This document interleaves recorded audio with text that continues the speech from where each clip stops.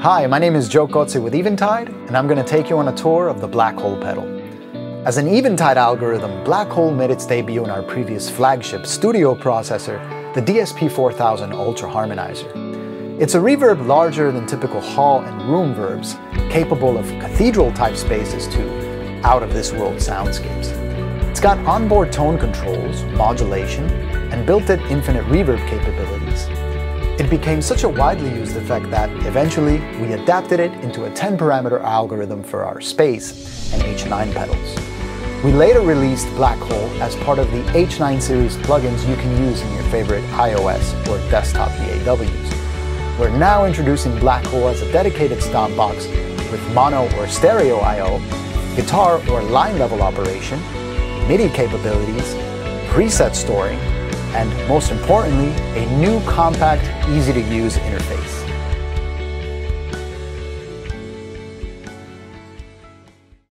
On the front panel, we see 6 knobs that access the primary controls: mix, gravity, feedback, size, and low and high EQ controls. To access the secondary parameters delineated in dark gray, press the page button on the top right. With the LED lit, turn the knobs to access parameters like delay, Q, depth, rate, and output level. If we press it again, the LED turns off, indicating the primary parameters are once again your top-level controls. Turning the mix knob, we're able to adjust the balance between dry and wet level.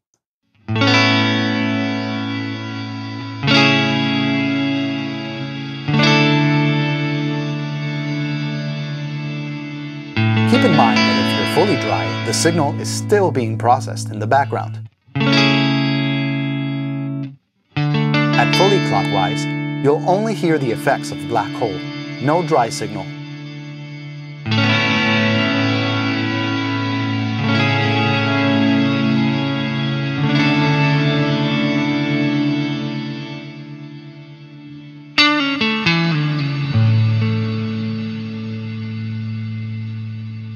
The gravity knob is where things get really interesting. It's split into 2 decay modes. As we sweep forward through its positive range, we go from a short, dense decay to a very long and smooth decay. Sweeping through the negative gravity range will take a long, smooth reverse reverb and shorten the rise and decay times of its inverse tail. It's important to know that gravity has a symbiotic relationship with the size knob. Think of the size knob as controlling the size of your space, and when it's fully clockwise, it sounds as big as the universe. Now think of the gravity knob as the behavior of the reverb's decay within that space. For example, with gravity turned all the way up in the positive range, we see Blackhole's long and smooth reverb tail. By moving the size knob fully counterclockwise, we can go from a cosmically epic reverb to a cartoonishly small room instantaneously. I repeat, size scales the overall length of the decay, or inverse decay, while gravity adjusts the behavior of the decay within that space. Let's listen to the positive gravity range. To hear this relationship clearly, I'll use the first preset, but remove any feedback. I'll begin with a really small size setting and the low positive gravity.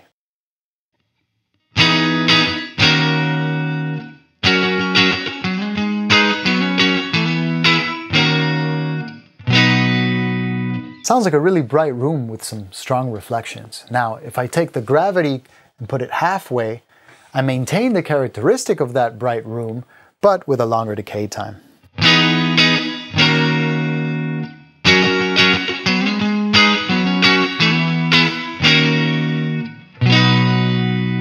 Let's max out the gravity.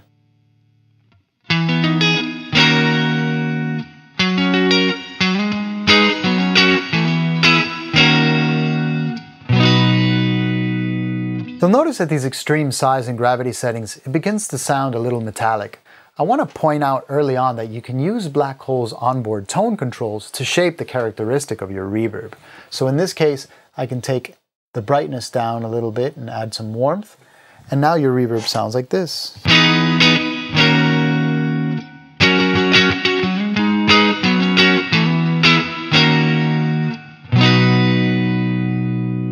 Taking things a step further, you can page over to the secondary parameters where you can find Blackhole's modulation, depth, and rate controls. Add some to add a little bit of warmth, smooth out the decay, and add some motion.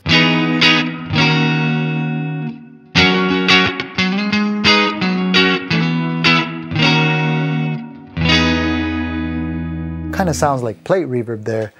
I'll talk more about EQ and modulation in depth later in the video. For now, let me return to my original settings by removing the modulation and putting the EQ controls back to their midpoint. Now I can take the size control, put it somewhere in the middle, and once again start off with a low positive gravity setting.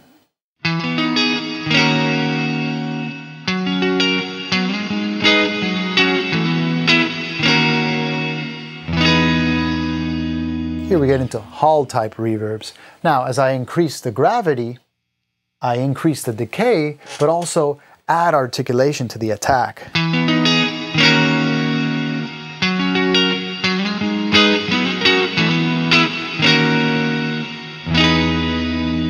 Let's max out the gravity.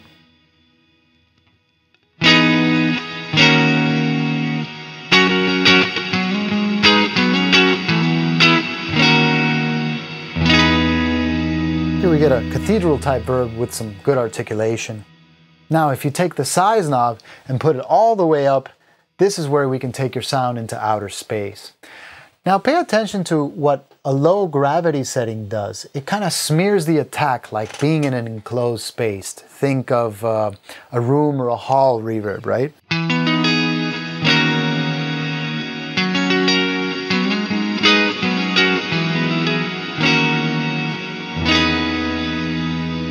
Now, if I max out the gravity, you'll notice there's a longer decay time, but also a more defined attack.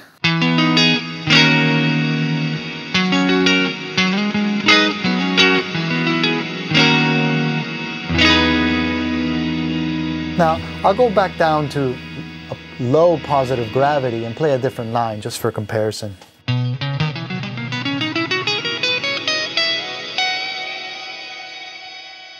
And back up to high positive gravity.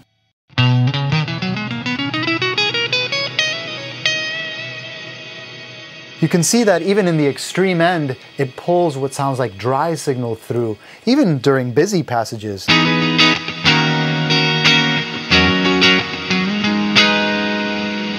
At these longer decay times, the algorithm allows the articulation to shine through without getting in the way of the reverb tail. It's this balance that really makes Blackhole special. The negative gravity range sounds very different. As we turn gravity to the left from center, we adjust an inverse decay of a really big reverb. More negative gravity sucks the reverb tail down increasingly on either side. Lower negative gravity will stretch out the length of the reverse reverb rise time. Still, the relationship between size and gravity is maintained, where size basically scales the overall inverse decay in all these cases. So let's listen to what this sounds like, beginning with the size all the way down and a low negative gravity.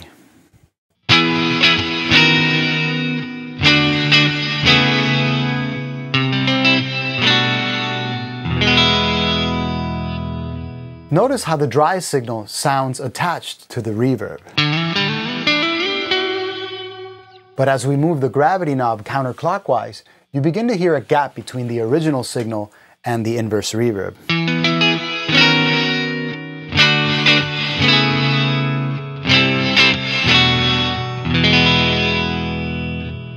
At the extreme setting, it almost sounds like it's pulling dry signal through to give the inverse reverb a pronounced peak.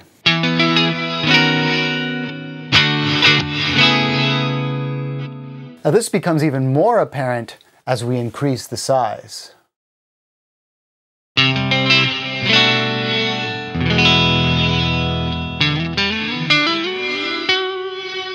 As we move the gravity knob clockwise, the inverse reverb begins to have a smoother rise and fall.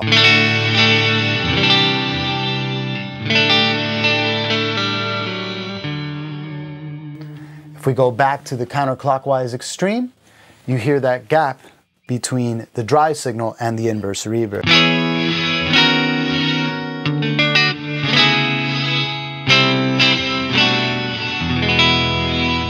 move it back clockwise and connect the dry signal with the reverb. Now, if you take the size knob and turn it all the way up, at this low negative gravity setting, you can hear Blackhole's silky smooth, long inverse reverb tail.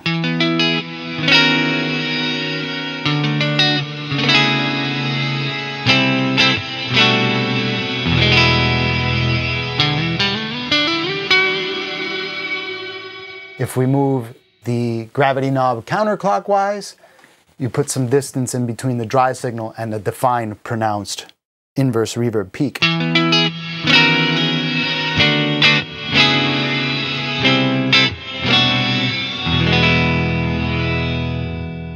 Remember, if you move back towards the midpoint past 12 o'clock, you get back into regular decay territory for a more traditional sounding reverb. The secondary control on the gravity knob is the delay parameter, which controls the amount of pre-delay before the onset of the reverb. By default, this ranges from 0 to 2000 milliseconds.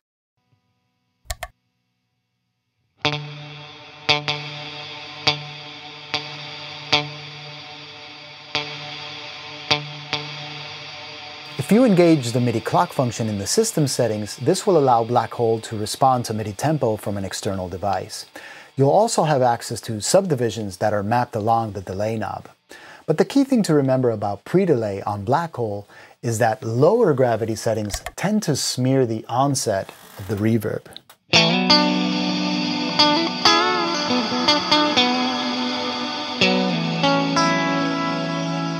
And higher gravity settings allow for distinct echoes, like being in a big canyon.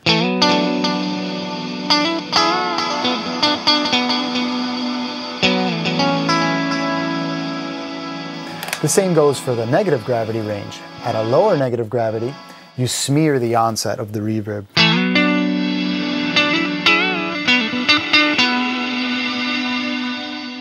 And at higher negative gravity, you get that gap.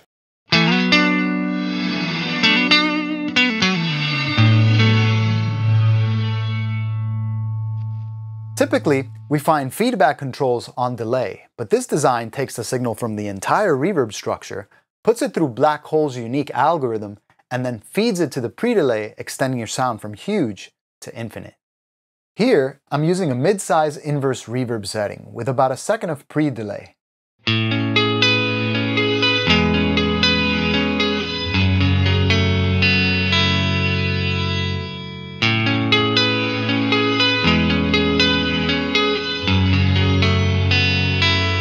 Adding feedback makes the reverb more dense, warmer, and longer.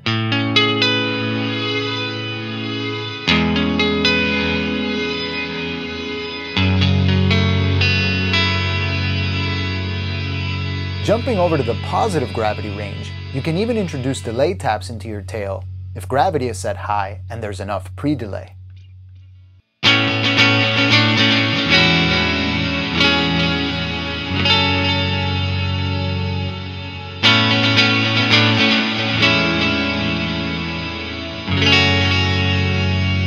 Size down, you can make Blackhole give you more of a straight delay.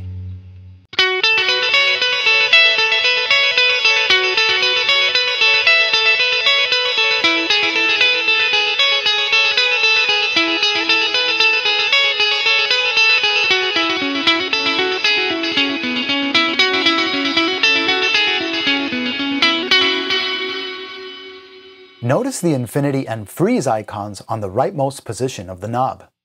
Both of these yield infinite reverb, with the distinction that in infinity mode, the incoming signal gets fed into the reverberation structure as it's held in place. You can still layer on top of what's being held.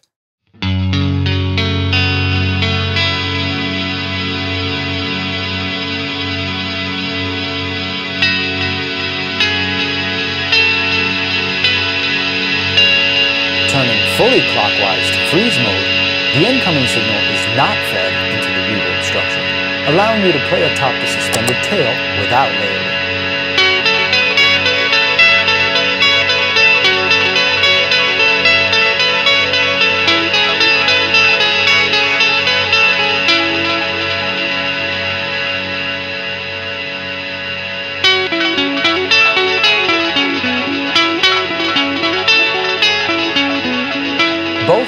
reverb types will also be held in place even if Blackhole is bypassed. The mix knob allows you to control the balance of the signal at the input with the suspended reverb. Here, I've mapped the mix parameter to an expression pedal to control the balance.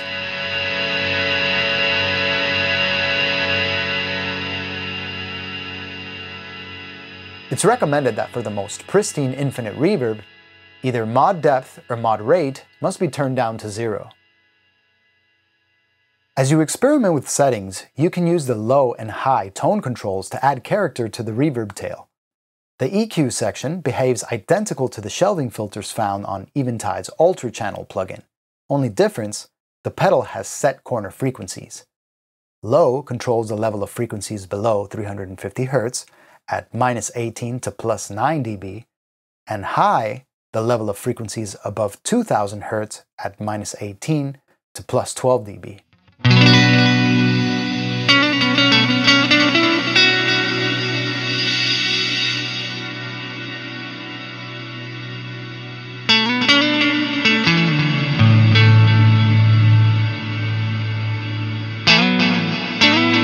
To further sculpt the behavior of the filters, you can engage the secondary function of the feedback button to access the Q control, adding a resonant bump in the curve for a more filtered sound.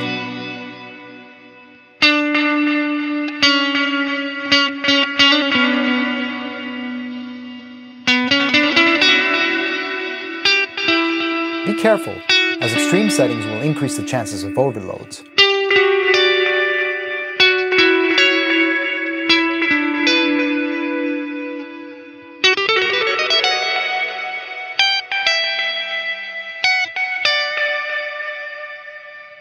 When high and low are set in the middle, Q has no effect on the sound. The low, high, and Q controls affect the signal after the reverb. Use them to do things like add airiness, clear up some low-end rumble, or accentuate a portion of the reverb spectrum. Another way to add character to your reverb is using the onboard modulation. It's actually built into the reverb itself, and it's implemented as more of a big multi-voice chorus. Here's a reverb setting without any modulation.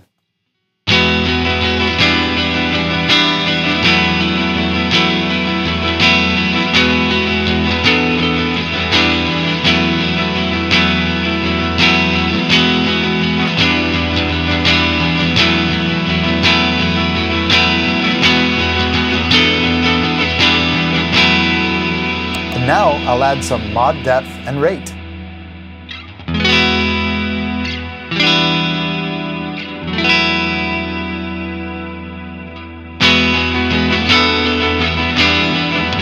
Because it has a warming characteristic, you can use it on extreme settings to smooth out the edges. For example, you can actually get straight chorus sounds if you turn size all the way down and gravity to barely positive. For comparison, I'll play the clean tone and then activate the reverb. Afterward, I'll add some modulation.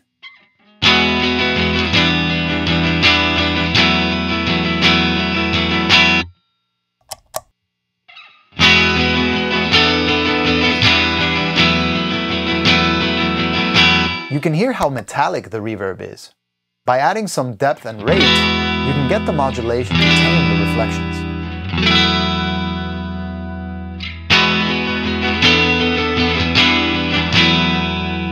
Let's add some size back in.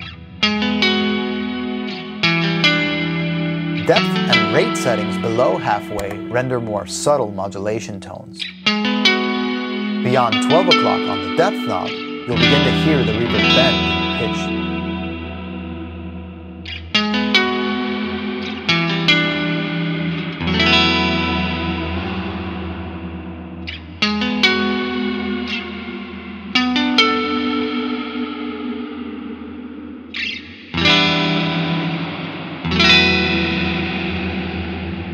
If you add more rate, the modulation and pitch shifting begins to smear the reverb tail into a nice dense whirlwind of galactic dust. And finally, the output level allows you to control the volume at the output. Unity gain is achieved at the midpoint, below which you attenuate the signal by -18 dB, and beyond which you boost it up by 9 dB. Like all other parameters, output can be mapped to an expression pedal.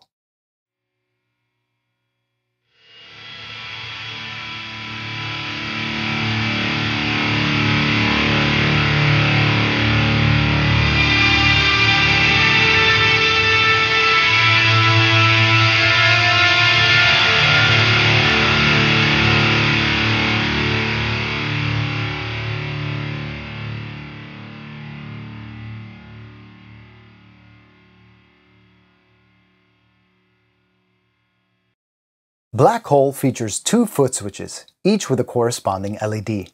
The active foot switch serves to engage or bypass the effect. When activated, the corresponding LED will light up. Typically, when an active foot switch is pressed, it latches, or remains in a given state, until it's pressed again. A cool feature of the Blackhole pedal is the ability to change the active foot switch from latching to momentary functionality by pressing the LED above it. When set to momentary, the effect is activated as long as the foot switch is pressed, and automatically bypasses when released.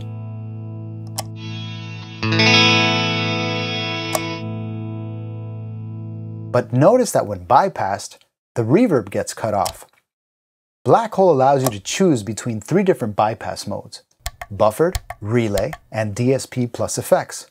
If your bypass mode is DSP plus effects, the reverb tail will continue to ring out when bypassed, as dry signal passes through the pedal.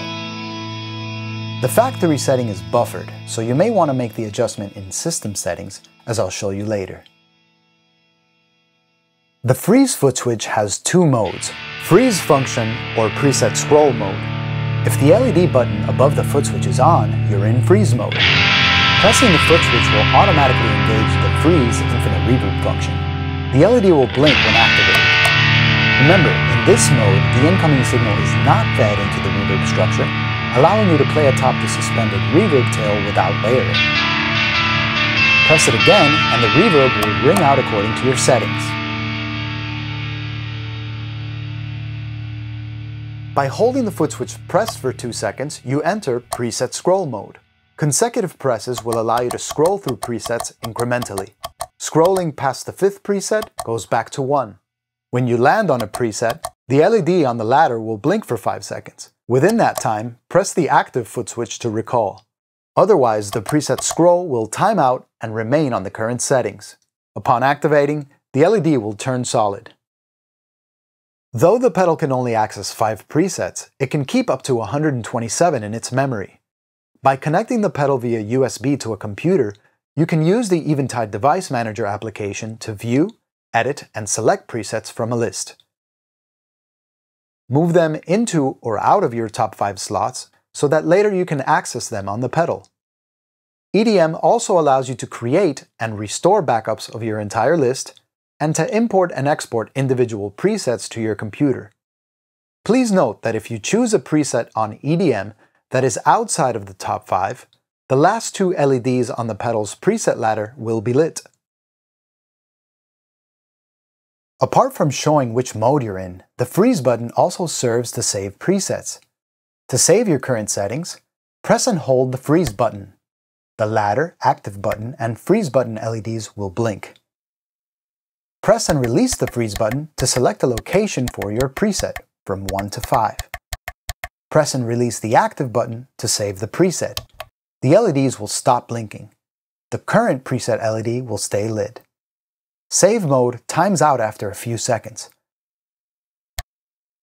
Pressing either foot switch also exits save mode. One last note on foot switches and buttons. The pedal will remember the last state of the LED buttons when the pedal is turned off. So it'll remember if the active button was in latching or momentary mode, whether the freeze button was in preset scroll mode or freeze mode, and whether or not the page button was engaged. So always pay attention to whether or not it's lit to determine which parameters the knobs are controlling.